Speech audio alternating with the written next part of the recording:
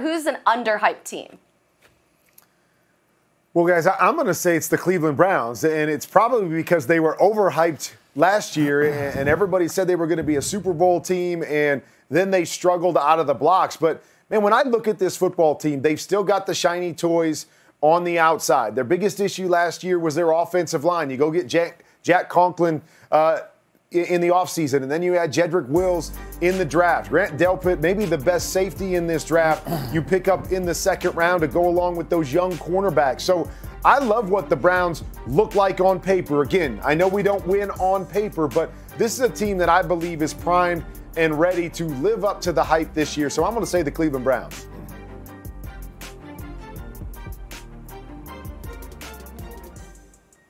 I'm going to say the Philadelphia Eagles, guys. And remember, last year, the Philadelphia Eagles had to really win their last 4 games to get into the playoffs. So they won all their last 4 straight games, averaged almost 28 points a game. And yet everybody's talking about the Dallas Cowboys. But when you look at it, Carson Wentz last year was throwing to guys I don't even know, Greg Ward Jr. and guys like that. He has a slew of guys coming back. They have really built a track team at the wide receiver position. When you talk about Deshaun Jackson coming back, they drafted Jalen Reagor out of TCU. They got Marquise Goodwin this offseason. And not to mention, Alshon Jeffries is coming back. So I love what this team has done on offense. I think their defense is going to be even better. They traded for Darius Slay, so this is a team that nobody is really talking about, but they won their division last year. So Philadelphia is going to be scary.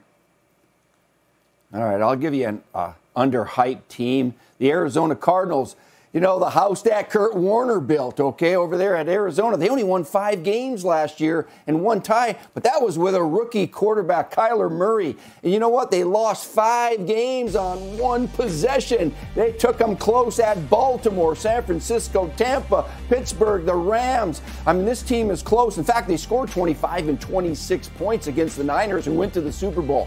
And how about Larry Fitzgerald? I think he's going to visit every country on the planet before he retires. And they had DeAndre Hopkins along with Christian Kirk and Isabella. That's a good receiving core. They had the worst defense in the league. But you know what? Isaiah Simmons from Clemson, man, is a freak. And so this is a very, very improved team with a sophomore quarterback that will make great improvements. Don't sleep on Kurt Warner's old team, the Arizona Cardinals. Let's switch it around to the other side. The teams that we kind of need to pump the brakes on a little bit here.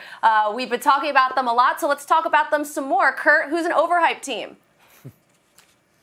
Well, for me, I think we got to pump the brakes a little bit on the Minnesota Vikings. And I know they won a playoff game down in New Orleans last year. Has people excited. Kirk Cousins maybe getting that monkey off his back a little bit. But they lost some key pieces in the offseason. When I look at them right now, I don't think they're near the team that they were a year ago. Stephon Diggs, obviously a big-time playmaker on the outside. I know you replace it with a guy in the draft, but will a young rookie be able to meet that production? And then I look at their defense, which has really been the strong part of this team for so long.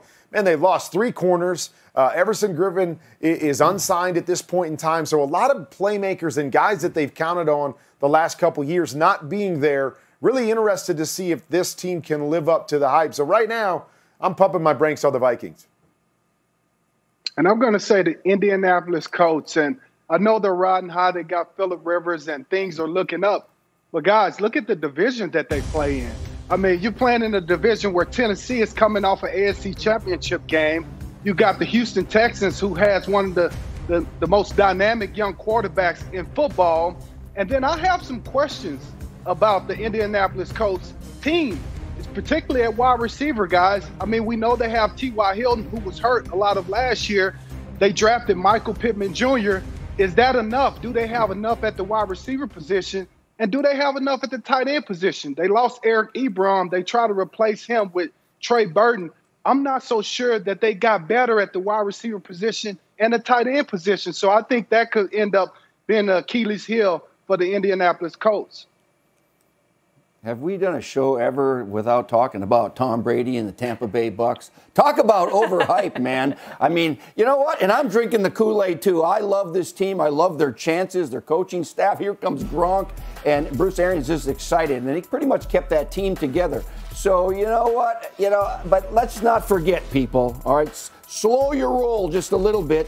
Why? Because the New Orleans Saints in the same darn division went 13-3 last year, and Drew Brees didn't come back to watch Tom Brady win another championship. So they were, the Saints were very good third in scoring. They had Emmanuel Sanders, Malcolm Jenkins comes back. That's a good football team. And, the Atlanta Falcons in the same division, they were banged up like crazy last year with Keanu Neal and Desmond Trufant and the first rounder, Chris Lindstrom. They didn't play much. And Gurley comes to town, and boy, that's going to be a tough division. So let's just slow our roll just a little bit, I think, on the Tampa Bay Bucks. Play this season and see where we are, okay?